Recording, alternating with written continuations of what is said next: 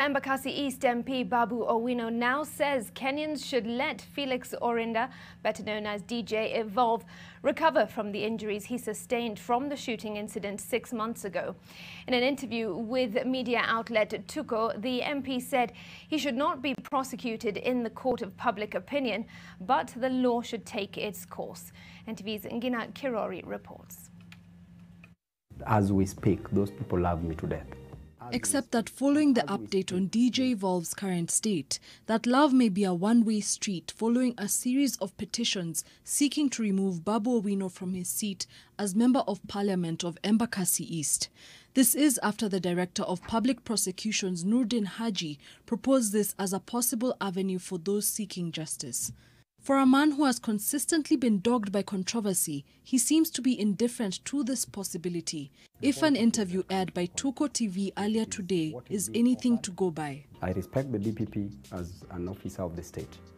Let him restrict his duty within the precincts of the court. Whatever he's trying to prosecute in public does not add value. It's not watertight to justify the conviction. The law is clear. You're innocent until proven guilty, so Babu Owino says. But for the legislator, the mention of certain words seems to trigger an array of warnings. I don't want to talk about the issue of DJ Evolve, and don't use the word shooting. You will be taken to law and to court, and you will be arrested. What word should people use? I don't want to know. Many have questioned if the Member of Parliament feels any remorse at the state of DJ Evolve's current affairs that have left him confined to bed.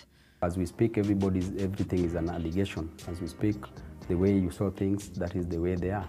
We came from a difficult moment. From the ICU to now, we should celebrate that improvement of life. But that same pressure will be felt in the courtroom as the wheels of justice grind on, albeit too slowly, much to the irritation of a number of Kenyans. Ngina Kirori, NTV.